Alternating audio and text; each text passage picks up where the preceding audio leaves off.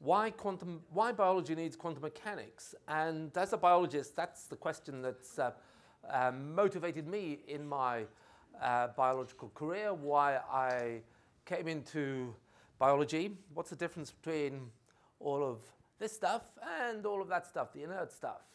And it seems that there's an incredible difference. And what I'm going to do is look at how we got to quantum biology. Of course, first, the difference between the inert stuff and the living stuff was put down to vitalism, vital spirits in the living, souls. And that idea, thankfully, had its demise in the 19th century. But still, there was kind of uncertainty as whether the science that was emerging in the late 19th century was capable of accounting for life. So a lot of people spent a lot of time trying to define life. And it's worthwhile thinking about how they did it. Thermodynamics was certainly a part of life, and we're all happy with thermodynamics being involved in life. Self-organization, the kind of things that happens in tornadoes and the red spot of Jupiter, etc. Crystals, self-organized. Self-replication, whether that was the key characteristic of life, but as you probably know, not all living cells are red cells, don't divide, but they're still alive. Buddhist monks don't divide, don't replicate, supposedly. Neither do Catholic priests, supposedly, but they're still living. So, and computer viruses replicate pretty darn well without being alive. Heredity, well, crystals exhibit heredity, various other structures exhibit heredity. Sensitivity, well, a thermostat does. Smart materials do. Information processing, a lot of people say that life is really about information processing, which it certainly is, as everything else in the universe is as well. Information processing can be written into every single process that we know about in the universe. Obviously, computers being one of them. Electricity, that's from another talk I was giving at another meeting. So, okay, so at the end of the 19th century, although vitalism was in retreat, it wasn't quite gone. And many scientists, for instance, this guy, Ludwig van Leffley, he came up with the idea that biology, he said that biology was stagnating. It needed new ideas, new principles to describe life. And he really founded the first phase of quantum biology, which came out of interest in two areas, really, or two different approaches to quantum biology. So one reason for why quantum biology became interesting was it was doing so well in physics. Quantum mechanics was doing so well in physics. But the other was the rise of the organicists, who really were a reaction against the two schools of thought popular in biology, reductionism and vitalism. And what the organicists who grew up in the early 20th century came to do was to claim that there was something between these two approaches, that life had some principle that had yet to be discovered in physics, some new principle. And of course, the quantum physicists said, we already discovered it. It's quantum mechanics, of course. But that was also inspired some great fundamental work by some of the early biochemists who did all of these fantastic breakthroughs in the early 20th century, which led scientists such as Niels Bohr to become interested in quantum mechanics, the idea that quantum mechanics may be behind biology. So it's worthwhile. Niels Bohr never said anything very clearly, actually, in my reading of this. He talks about complementarity and the measurement problem, but his writing has the measurement problem. You can't really get the sense out of it one way or another. So on the one hand, Darwinism states that the process of heredity, well, you can read it as well as I, but the one that he was querying is the second assertion, that new forms originate through purely accidental disturbances of gene structure. And he took that, he was questioning whether accidental disturbances of gene structure were responsible for mutation because he thought measurement might be in there. And he thought that you needed quantum mechanics to bridge the gulf between the living and the inanimate. So he was interested in the role of measurement, and it had both a positive and negative role in his thoughts. One was he thought that biologists wouldn't be able to investigate living structures without disturbing them because of the uncertainty principle, but he also thought that measurement may be involved in living organisms. But he wasn't the first to write the first paper on quantum mechanics. That was this guy, Pascal Jordan. He wrote this first paper on quantum biology in 1932. Famous quantum physicist, of course, quantum mechanics and the fundamental problems of biology and psychology, claiming that quantum mechanics was fundamental to life. And his reasoning is very strange and interesting. I'll give you a moment to read that if you can. I hope it's, but have a read of it. It makes a very interesting reading, I think. For a moment, I won't read it out to you. It's too lengthy. But you'll be starting to get the sense of it now. Essentially, he was saying that genes in living organisms play the same role in life as the Führer plays in Nazi Germany. He saw genes as the dictators of living cells. And because he reckoned that genes were small and molecular entities, he said that that dictatorship would take place at a quantum level. So that was his contribution. Very, very interesting, but it does, scary and interesting at the same time. He was a Nazi, so that was one of the reasons, maybe not a big reason, but one of the reasons why quantum biology fell into abeyance after the war, really, because its chief spokesman was a Nazi, and he kind of brought it into his Nazi ideology. But this is the guy we generally associate with the beginnings of quantum biology, who has a cleaner past. He fled Nazi Germany to live in Ireland, and he was already, while he was in Germany, thinking about biology. This is a notebook for talking. You can see he's drawing genes and chromosomes and trying to work out how they work. And then famously, he wrote this book in 1944, influenced by work of Delbruck and others on target theory, how radiation interacts with hereditary material. And he proposed that life and quantum mechanics was fundamental to life. And it's interesting to look at his arguments, because I think it's still relevant today. So he claimed that, well, he stated that behind all the physical laws that we know about, the laws of thermodynamics, the gas laws, every law is actually statistical mechanics. And that at a molecular level, there was disorder. And that the laws that you see and the order that you see in structures like storms, etc., is actually order at a macroscopic level, but at a microscopic level, it's disorder, it's chaos. So we call this order from disorder. And that, of course, is still that order that you get from disorder can be harnessed, as it is in steam trains, and as most people thought it was in life at the time, that really was the principle of life. It was order harnessing these statistical mechanical laws, essentially, to drive living technology. So he claimed, and he was particularly interested in heredity, you remember he was drawing those chromosomes, that living organism seems to be a macroscopic system which in part of its behavior approaches purely mechanical, to which all systems tend as the temperature approaches absolute zero and molecular disorder is removed. In other words, quantum mechanical behavior. And he claimed that genes were some kind of crystal, an aperiodic crystal in which the individual crystal structures play a coding role. So he claimed that most structures in the inanimate world are order from chaos, order from disorder, but life uniquely has order all the way down.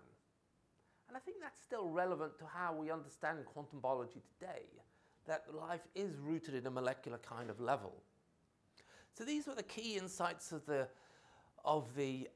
quantum biology pioneers.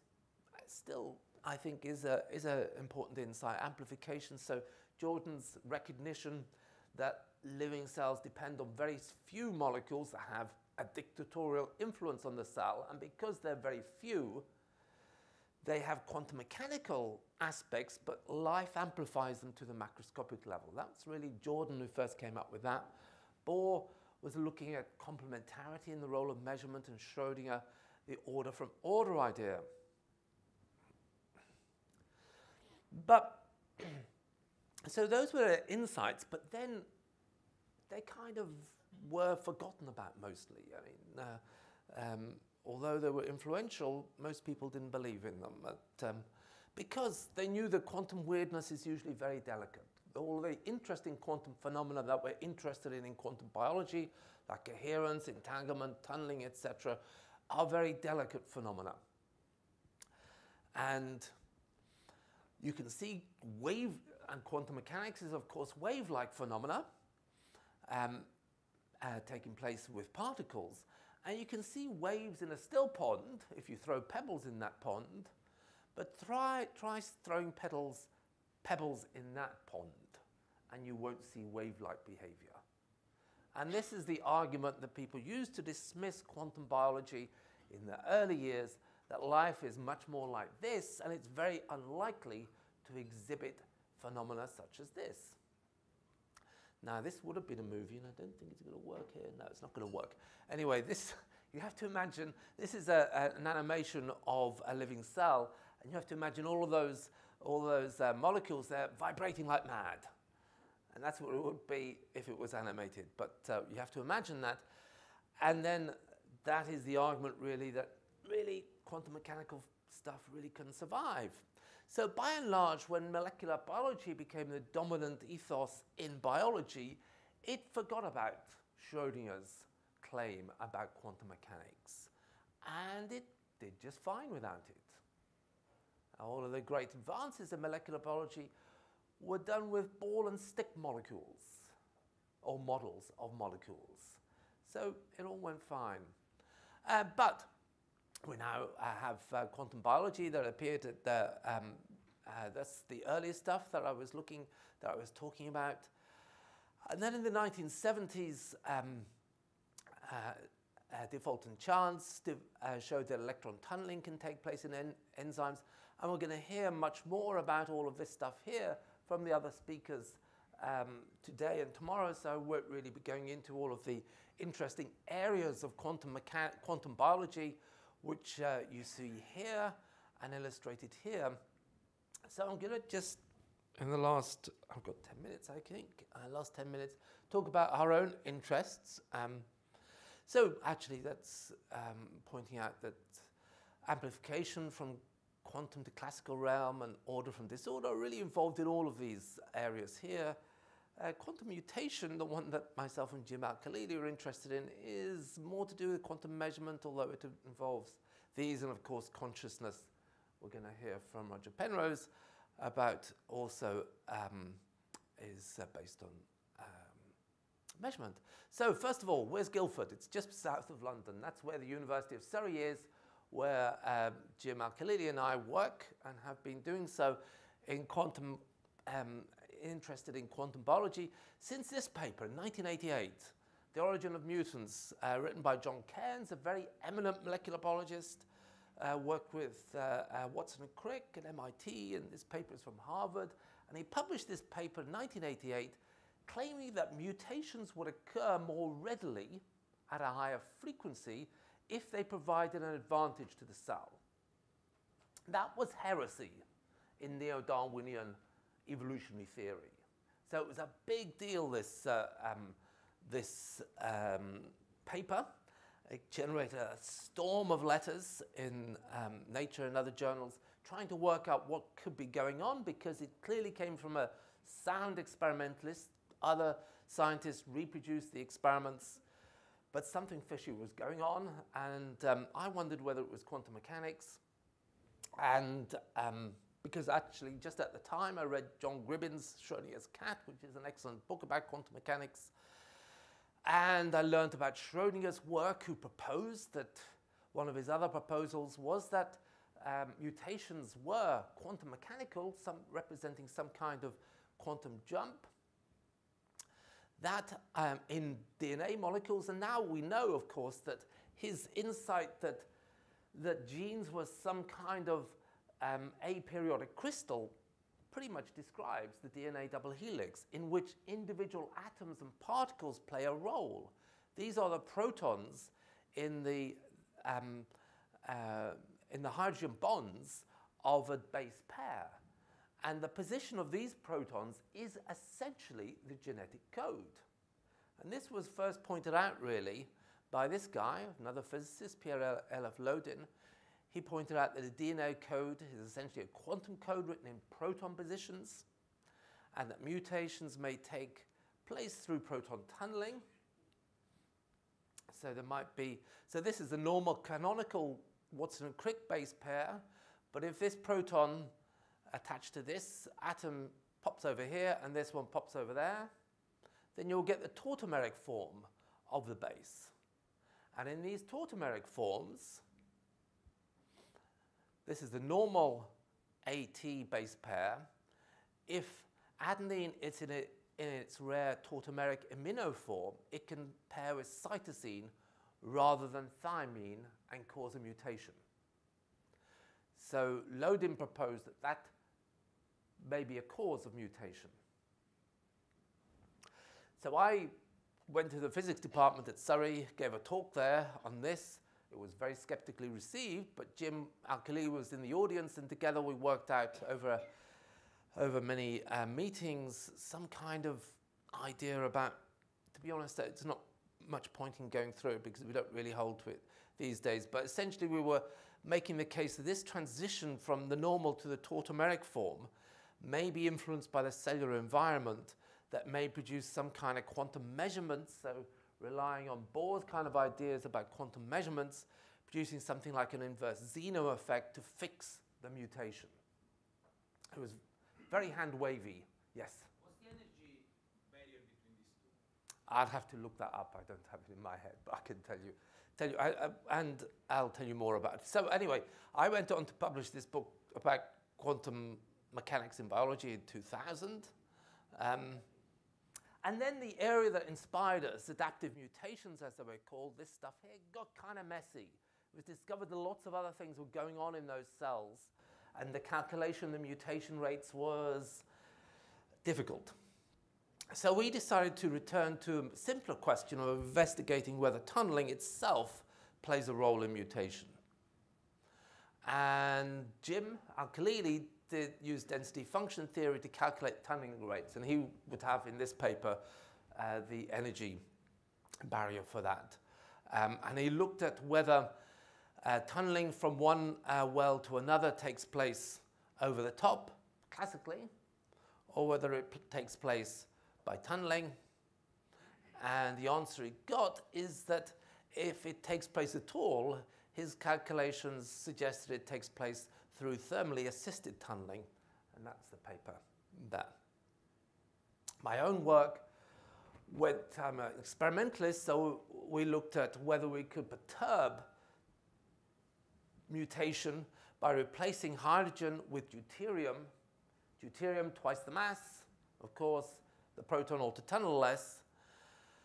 So we grew E. coli in normal and deuterated water, counted mutants, and these are the blue spots there.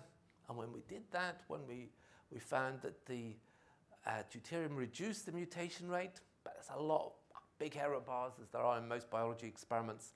And there's lots going on in cells. We can't really say that that's due to the DNA. More recently, we've done it in vitro using the polymerase chain reaction, just replicating DNA in a test tube, essentially. And we get a similar reduction in mutation rate with D2O. So does tunneling cause mutation? Maybe. There still needs a lot to be done to show that this is due to tunneling. Okay, I've got a couple more minutes. So, has quantum biology really dawned? These are the issues I think that we have. Not enough models. Theory and experimentation are often going on independently. Reproducibility. Where is the classical quantum boundary? And skill base. But I'm going to look at one of them first. This is essentially illustrating coherence in a physics experiment over time. Something will remain coherent. This is what happens in the real world, in the inanimate world. Particles intervene, random motion intervenes, and systems become incoherent. This is what was thought about biology. It's taking place here. And that's why biology was not thought to involve quantum mechanics, because it's taking place after the random motion has intervened. This is what we're arguing about over the next couple of days, that some of it may be taking place here before decoherence has kicked in, or that maybe in biological systems, the noise is modified in some way that it doesn't decohere the system as efficiently as it does in inanimate systems. So that's the kind of issues that I think we need to explore. We need a skill base. Fortunately, as Greg mentioned, we have a doctoral training center just established at the University of Surrey in quantum biology. We have 5 years funding for 21 PhD students. The first year's intake of 12 students has just started. We've got a lot of projects going on already, 8 different projects going on in a lot of different areas of quantum biology. This is the team at the moment. There's Jim, there's me, and there's our students. And we would very much like to collaborate with anyone who would be interested in collaborating on quantum biology. Thank you very much.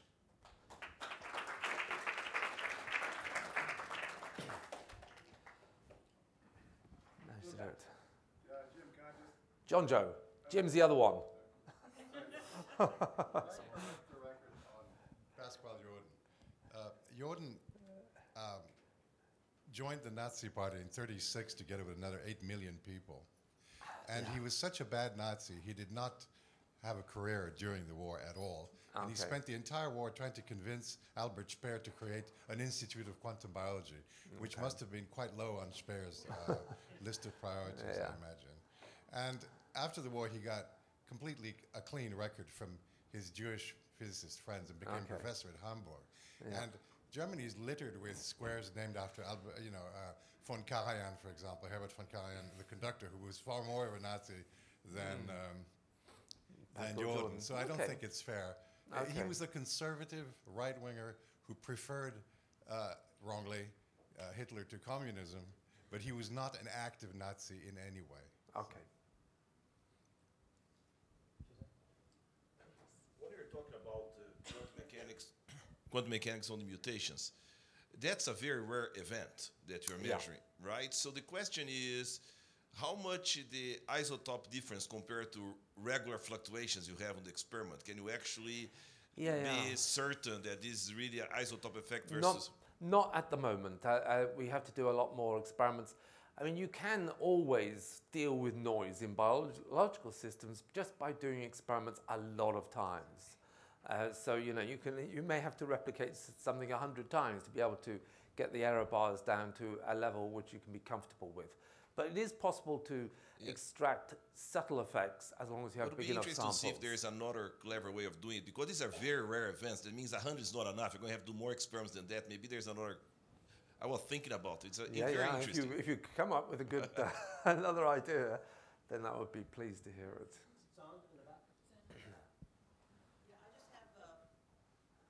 A few comments. First, because of the very low energy barrier between the tautomers, became particularly important as they started to get X-ray structures of nucleic acids. Often people would put them in the standard state and the things would fall apart because they were actually in the tautomer state.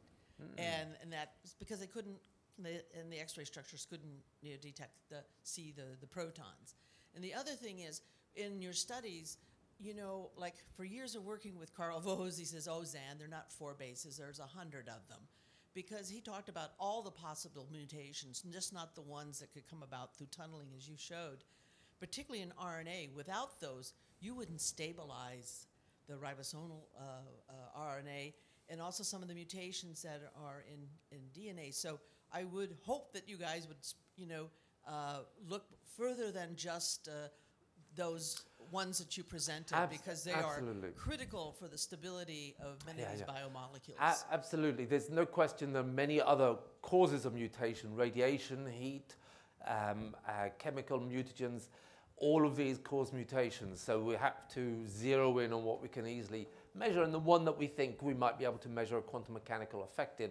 But they all involve molecular level interactions that may well involve quantum mechanics, I think.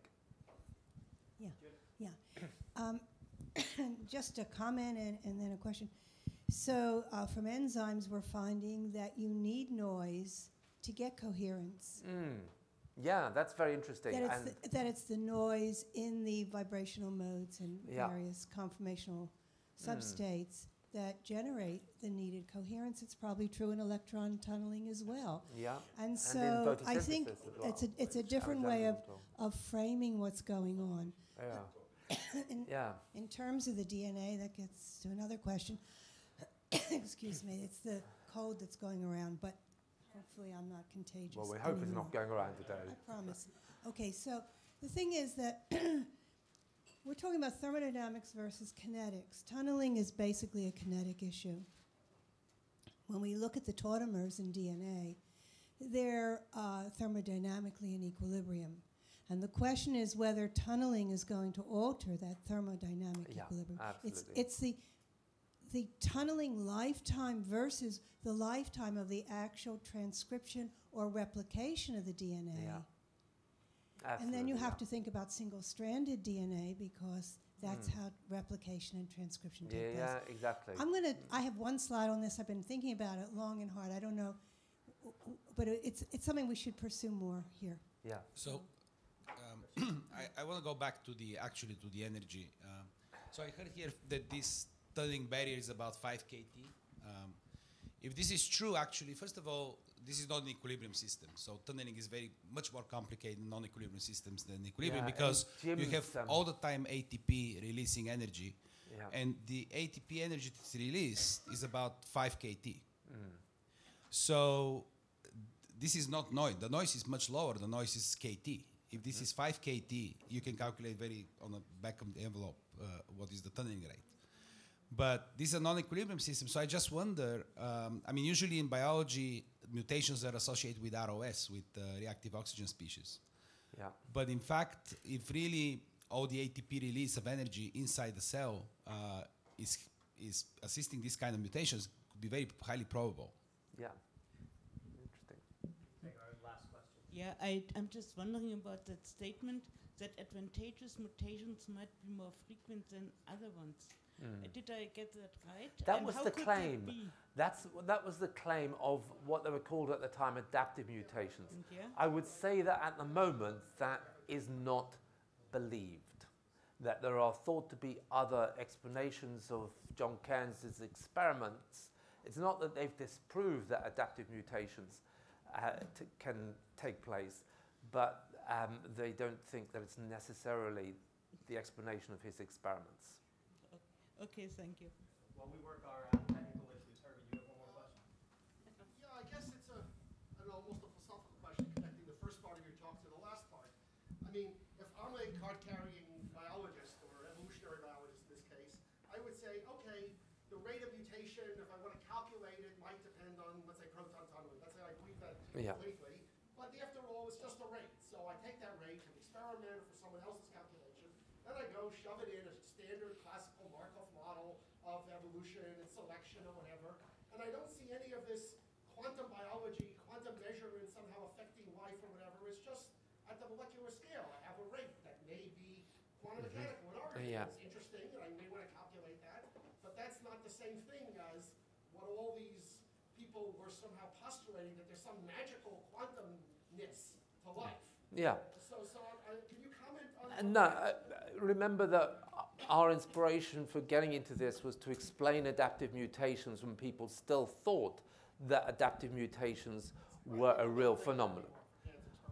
Well, it hasn't been disproved, and many people still think that it may be going on, but it's harder to measure, and they have also been proposed in mutations leading to cancer, that the mutations seem to be occurring at a higher rate than you would expect. So, yes, I agree. There's a difference. So I think there's very good evidence from people who followed up on Karen's experiments, people like Susan Rosenberg, Yeah. Who have argued that the notion that the rate of mutation and even maybe the general vicinity of which part of the genome is mutating, the idea that that's completely random, I think, is not true. And there's evidence from her work, for example, that there's actual biological signaling networks that control what the rate of mutation might be, which parts of the genome might be more amenable to mutation. But that's a far cry from saying we know you need to fix the enzyme for some particular sugar. Yeah, and no, I agree. We are not holding to that anymore. We are interested in whether quantum tunneling may be involved, because then something like quantum measurement may play a role somehow in the mutation rate, perhaps. We're not sure, but we're just wanting to pin down the question that Schrödinger put forward all those years ago, that whether mutations may be some kind of quantum jump. Well, we're working our technical issues. Looks like you had another question. It's not a question. Eric Kuhl at Rochester in the 1980s showed that DNA without any hydrogen bonds, special bases made to not have hydrogen bonds, replicated very reasonably faithfully, and in fact was glued together by repulsive interactions. I'd like to see that so this paper. Actually, it does sound bizarre. It's actually a beautiful paper. Okay. So I'm curious to see what his mutation rate was compared to yours, because he has exactly 0 hydrogen bonds in the entire DNA molecule. Yeah. And remember, the other thing about mutation, I'm sure your colleague here will know as well, is that measuring mutation rates, you're measuring the error correction machinery, how efficiently that's working, because actually the mutation rate is a lot higher in replication of DNA than you get mutation rate. And that's because errors are being removed all the time. So it's complicated to try to pin down what part of the mutation rate you measure is coming from error correction deficiencies, or what part is coming from the original mutations. But John, you're also changing the PK of every single proteinatable group. Absolutely, absolutely. But at least in the in vitro experiment, we're just dealing with DNA polymerase. And we can try to, well, there are ways that we can try to pin it down if the effect holds.